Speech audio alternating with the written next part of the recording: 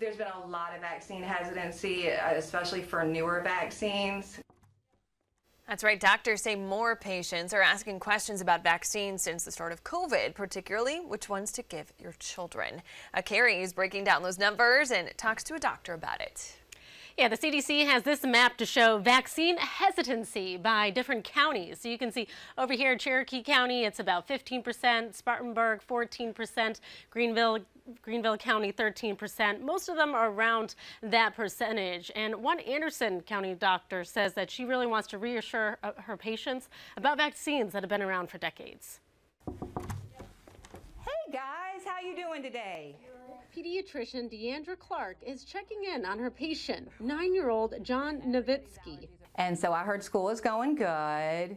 He is at the age now where he is eligible for the human papillomavirus vaccine, which protects against multiple cancers. Esophageal cancer, throat cancer, colon cancer, rectal cancer, vulvar cancer, vaginal cancer, and cervical cancer. Dr. Clark says the vaccine has been around for 20 years. It's been given to millions of people at this point, and it has been proven to be effective in including decreasing the incidence of cervical cancer for our female patients.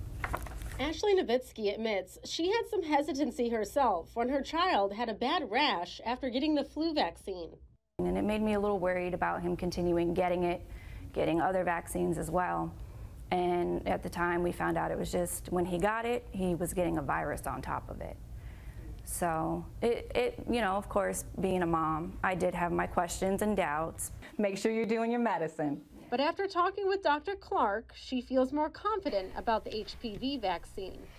It's important to lower his risks and hopefully prevent from him not having cancer at any time. It's one of many vaccines Clark says people have had their doubts about. What people forget is measles killed 2,000 people a year before the measles vaccine. I think some parents think, well, if my child gets it, they'll build immunity, and you know, that's how they'll fight it. What do you say to that?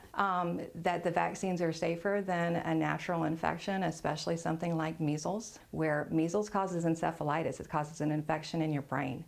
I'd rather them be vaccinated than go through the illness. To me, the illness is a lot worse than actually getting vaccinated. And Dr. Clark says if you have any concerns about a certain vaccine, just make sure to talk to your local doctor about it. Now, is it safe to take with other vaccines, this HPV? Yeah, she said that most kids actually have the tetanus booster with the HPV vaccine. So that is something that you can get in combination at the same time, kind of get them done with. She also said that you can have the flu vaccine in conjunction with it as well. It seems a lot of them you can get at the same time nowadays, for the most part. If you're okay with that. But, right. But yeah, definitely the tetanus one is one they recommend with it because it's a booster shot that you're supposed to get within a certain amount of time. Okay.